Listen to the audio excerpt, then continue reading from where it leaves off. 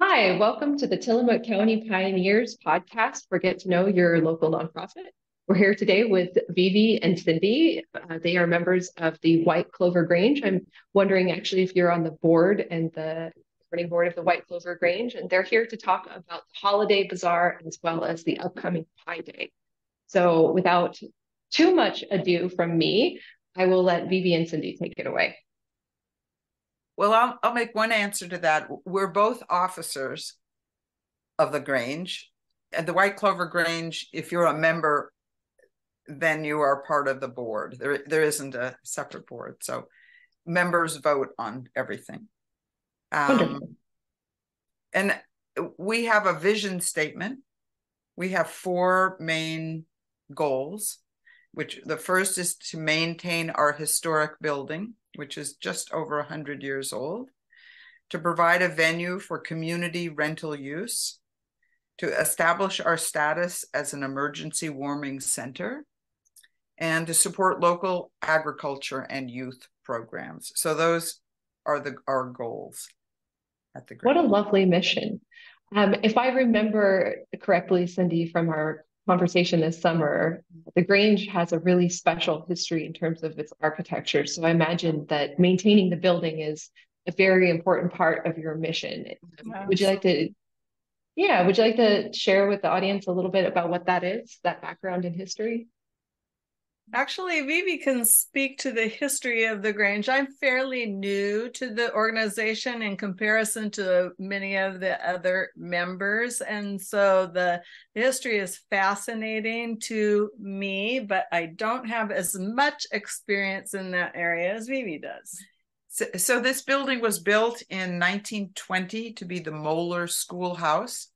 And at that point, there were a lot more children in that area than there are today. But in 1929, the Nehalem School built its pool, and they really wanted all the surrounding schools to join them to support that new venture.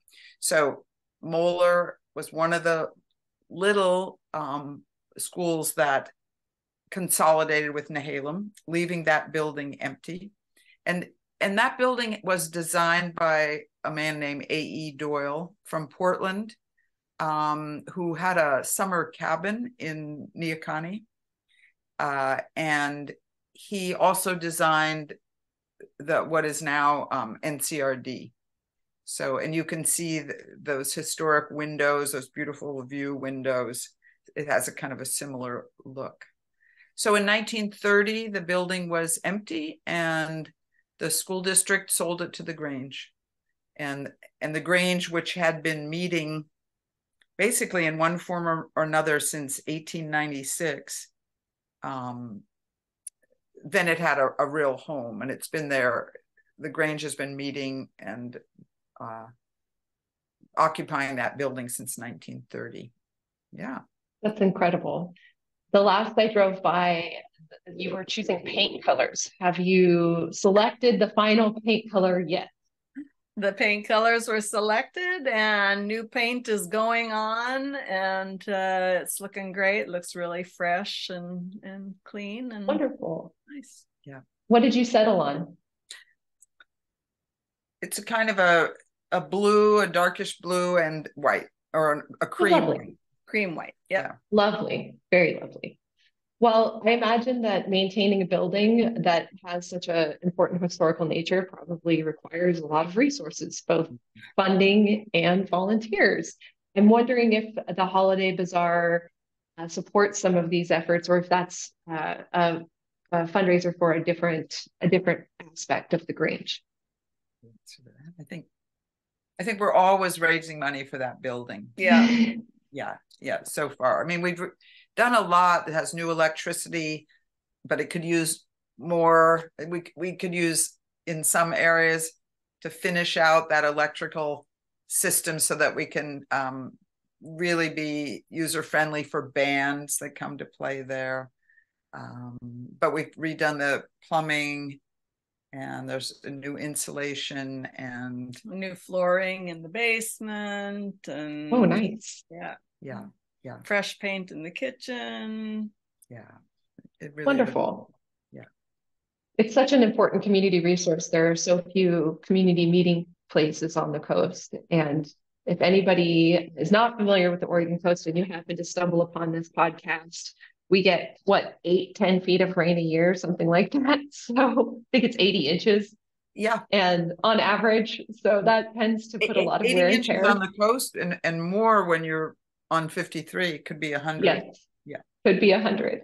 And it's a lot of salty air too. So that really damages buildings, especially some buildings that were built around the turn of the century. So you guys are doing really important work, both from a community perspective, but also from a historical perspective. And that historical preservation is really important. Why don't we dive into what the Holiday Bazaar and Pie Day is about? Yeah. The Holiday Bazaar brings in local vendors throughout the community that do a variety of different arts and crafts. And we have a wreath maker this year. We have soaps and different things like that. And the whole community comes out for that. It's really, really fun event. Everybody seems to have a great time every year. And this year we have Moon River Farm with their fresh vegetables, which is great. And Tammy and Lance always have their meat. We have a couple of raffles. Raffle off a leg of lamb, one of Tammy's legs of lamb. And then we have a ring that was found by this couple around here who has metal detectors, and they like to go around. Yeah, they call themselves the dirt fishers, right? Yeah. Fishers. Oh, that's so fun. The ring is maybe from the 50s, I think, and it's and we've kind of checked. We've tried to find an owner. Oh, I'm sure that would be so difficult. So we're going to raffle it off. That's such a clever idea. I love that.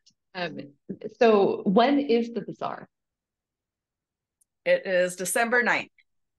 December 9th. And what time? What are we? 11 to 3. 11 to 3. Perfect. And for people who are not familiar with the White Clover Grange, I'm sure you can use your Google skills to find it pretty easily, but why don't we give them an address too, just in case they don't like to look things up. Right. Let's see if we can find the address. It's off Highway 53. It's a mile north, just about a mile north of the Moeller Co-op on Highway 53. On the south side of the road. It is. It has that funny cow statue in front of it. Remember that? I do remember that. I've only been gone 2 weeks. I can't forget that. It was the first thing that attracted me to that building. It's 36585 Highway 53. Perfect. Does the fair have an entrance fee? No. No entrance fee. So it's really just to support local vendors. Do the vendors then pay a vending fee for? They pay a vending fee, and then the Grange has a table, and we always sell a lot of sweet treats. And Linda DeGaynor makes her famous cinnamon rolls, and I'm baking my not so famous brownies this year. And Annie Bowman makes her caramel corn. So there's just and when we've got the candy cane woman, not candy cane, what do you call that? Cotton candy woman coming. And yeah, it'll be, and we're doing some kids crafts. Well, fun. Yeah, it'll be fun. And Santa coming? I don't know. Maybe he'll stop in. Maybe he'll be flying over and stop in. We don't know. Wonderful. So I'm assuming it's kid friendly, given the time and the day. Very wonderful. Much. Yeah. Wonderful. How many vendors will you have there? About 16. Oh, that's going to be a packed house. That's pretty cool. Upstairs, downstairs. Oh, wonderful. So the basement's full too. Nice. Well, how does this connect in with Pi Day? Are they're related, unrelated? the Pi Days really are big fundraiser of the year. So it's two separate events, two separate reasons. Yeah. Pi Day happens. There's a National Pi Day, January 23rd, as distinct to the other mathematical Pi Day. Which is March 14th. So on January, close to that. So this year it's January 27th. And we've done it. This is the 14th Pi Day. It hasn't always been at the Grange, but that is a super fun event because we both auction pies and then we have a whole table full of pies. That does have an entrance fee, which I think is $10. Yeah. But then after the pies are auctioned, you get to eat all the pie you want. All the pie you want. And ice cream. It's probably a good thing that I am not within driving distance anymore because I have been to enough of those Pi Days to know that it's more than a good deal. I mean, the entrance fee is barely covers the cost of one slice of pie anywhere else. So I've seen incredible pictures from every single year of Pi Day, and I've never actually gotten one of the pies because I cannot eat a whole pie myself. But for people, you can always freeze the pies. Sorry my husband bought 3 last year, so I know for a fact that you can freeze the pie. Some freeze better than others. Not all pies freeze the same. Or you find a little group of people, even while you're right there, and then you buy it together. That's a lovely idea. In terms of the pie event, like the pie bakers, what are some names that people to entice them to come? What local bakers, people from restaurants, who are participating by baking? I think Julie from Buttercup always makes us a pie, and that's usually a savory, like a shepherd's pie. I think she made last year, and well, Heidi at the Roost usually makes us a Boston cream pie. And Stevie Burden usually does some kind of coconut cream. Coconut cream. Oh, that was another one my husband bought too. Coconut cream. And the I saw Boston cream pie one year. Actually, the Big Wave made some lovely chocolate. I have to look those up. Anyway, give me that one. We'll but they're just we try and have savory pies too, because a lot of people like that. A quiche. We've had a crab. One of our big sellers was a crab quiche from the salmonberry. I'm making something called spanakopita pie. Oh, yum. That sounds so good with the spinach and the phyllo dough and the cheese. Absolutely. Yeah. And those have to be like a savory pie like that has to be made in a commercial kitchen. So we usually find a commercial, like Linda DeGaynor at Handy Creek has been really, she's a long time, she comes from a farming family, a longtime Grange members, and so she's very generous about sharing her kitchen.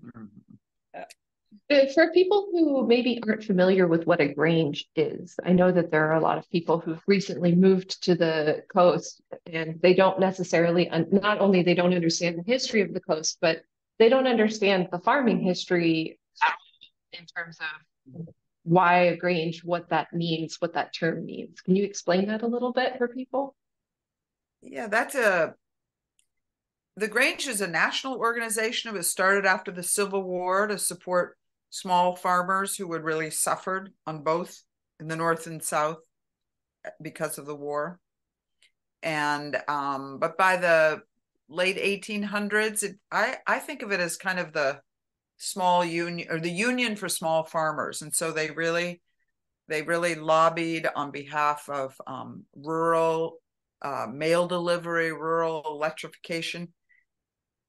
I love about the Grange that women have always had an equal place with men, unlike other, it's not like the Lions or the Elks where the women have to kind of fight their way in. But comes out of that farming tradition. What the women do is just as important as what the Yeah. men. Yeah. Doesn't really matter during a snowstorm who gets the shovel out. That's right. Just somebody. Yeah. Just somebody needs to get it. So so it's really in a way, and also then a social a place for people to gather, farmers, both to help each other, but just to socialize. Yeah. And so in the 50s in our Grange, there were, those local families and farm families were gathering maybe more than once a week, and having a dance or playing pinochle or having a potluck or whatever. And all across the country, the Granges kind of slowed down then after people got television and started staying home. But now they're kind of gearing up on behalf of small farms and and community. Wonderful. Is it so? I'm imagining it's probably too late for people to participate in Pi Day as a baker. Is that? Not quite. If they really wanted to, they could contact the Grange. They could look on our website, www.whiteclovergrange.org, and they would see all our contact information, but it's really info@whiteclovergrange.org. Yeah. Perfect. Is there about emails better than phone? Either one. The phone number is right on the website also. It's 5038 Grange. Oh, that's easy. Yeah. Wonderful. Yeah, because there's still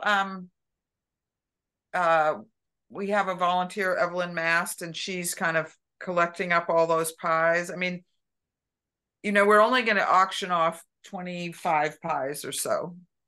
And then you can make an apple pie at home, but you can't make an apple custard pie at home. You have to find a commercial kitchen for that. So anything with dairy or meat, is that correct? I'm sorry? Anything with dairy or meat, anything that's perishable within X number of days, right. 7 days, I think. So, and I'm guessing that people who would want to participate in Pi Day would be able to get in touch with you, and you could give them the exact regulations. They could tell you what kind of pies. Exactly. Yeah, we always need, so 25 pies to auction, and that's you have to be really a confident, you have to know you make a beautiful pie for that. But and Cindy's going to do that this year. I'm going to try it. Yeah. I'm going to try it. Wonderful. I always make a pie for the feast table. That's what I've done traditionally. Because that just needs to be delicious, but it doesn't need to be pretty. Let's give people that Pi Day date one more time, date and time. Yep, January 27th, Saturday. And do you know the time? Yeah, 2:30 to 4:30. Perfect. So during the day, that's wonderful. Yeah. And where is that going to be held? At the Grange? Yep, that is at the Grange. And that information is also available on the website too. There's now a calendar that we can update. Perfect. Well, that's wonderful. I'll just say one more thing about the last pie that we auction is our 0-calorie pie. You just raise your hand if you want to give some money. I got you. That makes sense. I was like, I don't want a 0-calorie pie. That makes more sense. Yeah, because we'll make, we make enough money to really fund some of our restoration work. So that's great. Love that. What's the record for biggest donation at Pi Day? What's the? That's a good question. Yeah, what do you? I think 800 was the. You mean that people bid on one pie? Yes. I think I saw one go for 800. Yeah, sometimes that's they can pretty go incredible. For a lot. We're gonna raffle off a few pies because it gets beyond a lot of people's pocketbooks. That makes sense. So we just have a few more minutes here. If somebody wanted to volunteer for one of these events, how would they get in touch with you? The info at White Clover Grange email? Yeah. Or you can just call that 5038 Grange, and Wonderful. You're going to get Cindy. Get me, and Wonderful. put you in touch with the person who you need to contact. Which reminds me, because that number and that info at whiteclovergrange.org gets you also to Cindy, because Cindy is in charge of rentals. So if that's a place you want to have your birthday party or a wedding, a big family Thanksgiving there, the fun. build the entire Grange building. That was I have pictures. It was really great. Awesome. So if you've got a really large extended family, if you have a anniversary, birthday party, any big event that you can't fit in your house, the Grange is a great affordable option for that. And we have great parking, which is no longer true of the Pine Grove or or pretty much anywhere on the developed part of the coast, I would say. Kind of stand out that way. Yeah. What kinds of things would you need help with the most? Events, or more like construction, or? I think events is a great start, but we'd love to have new members, by which we mean people who really want to come to our monthly meeting and really help us think out and plan. And just connect with each other. I mean, there's a lot of people in the community that might not necessarily be a part of any kind of organization. So it's just a very casual, fun environment to be in, to connect with other people in the area where you live. We get off your phone or your computer or your device. I don't know about that. And actually talk to a real live person. And there's kind of all little and big things to do. There's plenty of tasks. Wonderful. Well, do you have any closing thoughts? If people were going to donate to the cause, is there a donate button on your website, or is it more of a cash check? Yeah. Wonderful. Donation would be great. Yeah. Very, very easy to do from the website. Or wonderful. If you wanted to just call or email, if you want to donate your time, if you have resources that you think the Grange might be able to use, tables, chairs, whatever you have to donate. Wonderful. A generator. We'd love to have a generator.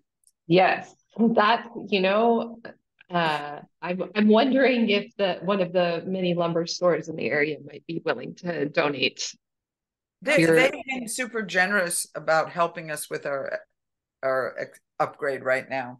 Yeah, that's wonderful. That's fantastic. Businesses in the area will support Pi Day and different events that we have too. They sponsor those events. Right. We have sponsors for Pi Day.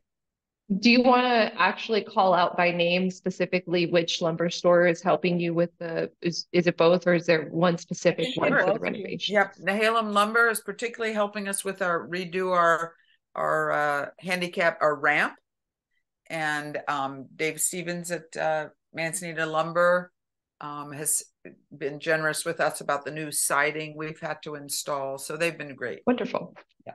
That's fantastic. I love when people help. I feel like we covered everything, but why don't we just close it with the dates? So we've got, is it the 8th? 9th. The 9th. Saturday the 9th. 11 to 3. Perfect.